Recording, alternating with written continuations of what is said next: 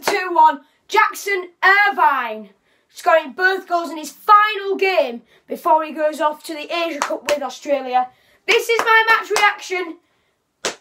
And yeah, I hope you all had a good Christmas. And you may see there is a new addition to the shirts in the background. It is indeed the Hull City third shirt. So that one is up there now on the wall. You won't be able to actually properly see the away kit. But the issue is, I have got another cupboard in here, so I could change the camera angle slightly to try and get this in. But this cupboard, it's got its thingy bit on the outside.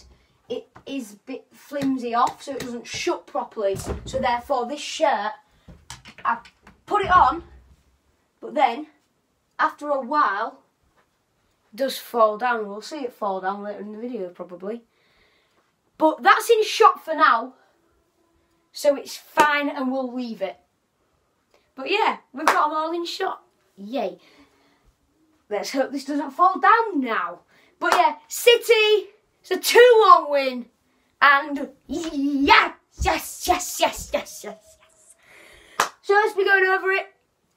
We'll be going through the game minute by minute, key event by key event. And we'll see how it was for the Tigers and see how easy it really was. Because I've only seen the 2 goals. And then there was the one in between them both for Preston, which I haven't looked at, but we'll get to that in a minute. So, if I grab my very sauceable device, and let's get right into it. So, let's see how it all really played out. If we start with the team, Henriksen came in for Batty.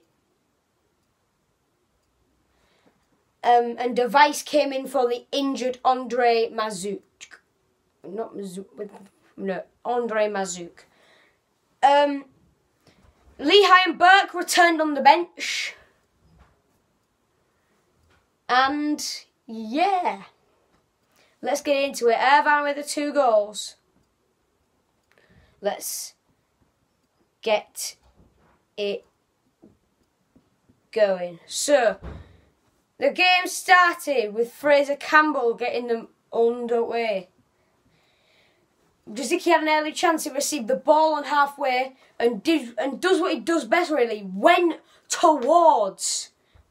at the full-backs. Went at the Preston back line using his pace, but his shot was tame and it went harmlessly out for a goal kick. That was in the 4th minute. Then he went for another more audacious attempt. Got the ball from Irvine 30 yards out. He let fly, but his attempt was just watched over the bar, really. It was a fairly end-to-end first 10 minutes. After City's 2 chances, the Lily Whites had the latest chance to come close as Mecha headed wide of Marshall's purse. Then, after an intense opening 10 minutes, this is the 20th minute now, both sides are settling into the game and waiting patiently for the opening. Bowen and Kane were linking up well down that right.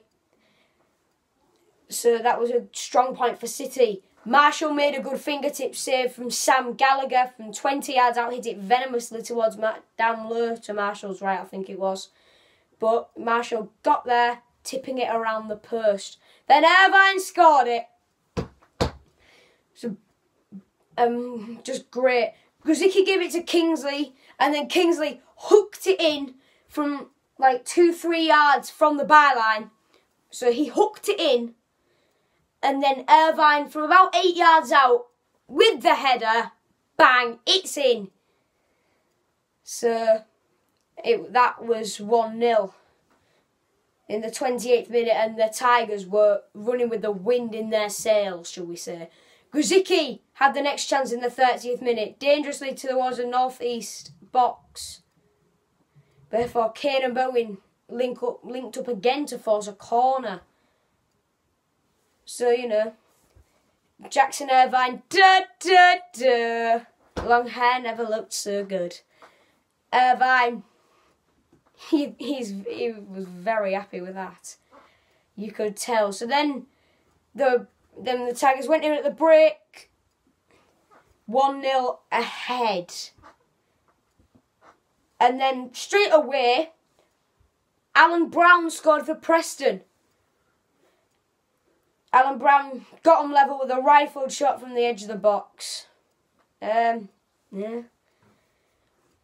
then Preston had the better of these opening minutes, 10-15 minutes of this second half. It looks like from here, beginning to up the tempo, it says.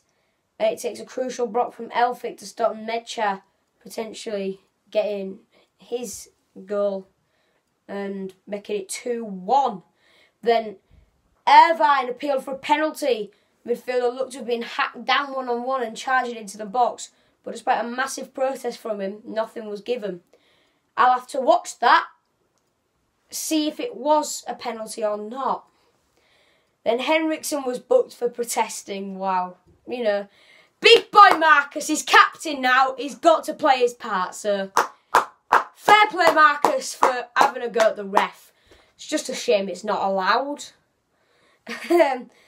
Todd Kane had a chance. Grzycki floated in across towards the back post where Kane's volley was saved by Rudd. Then Grzycki had another chance. Campbell dispossessed the Preston defender trying to get away from the edge of his own box. Grzycki goes for it first time and his shot just misses. Then, this was in the 70th minute. In the 80th minute, Irvine took the lead. No, Hull City took the lead through Irvine. A brace on the game before he goes away. A brace for the Australian. Grzycki's corner puts it in. It was right in that 6-yard box, right in the action zone. Causing mayhem.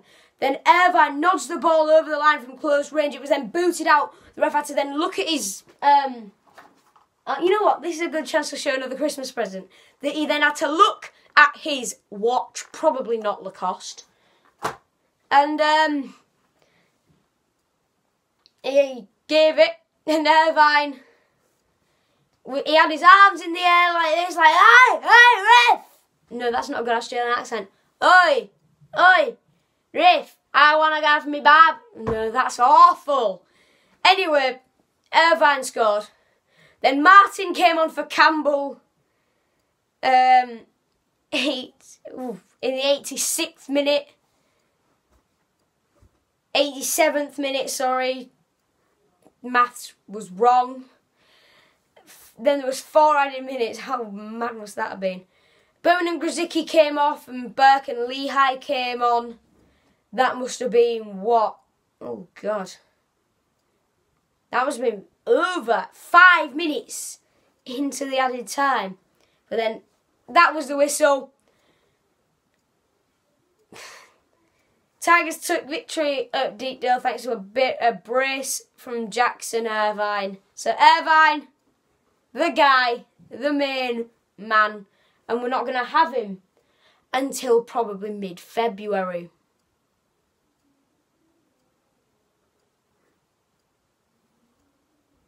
Oh no.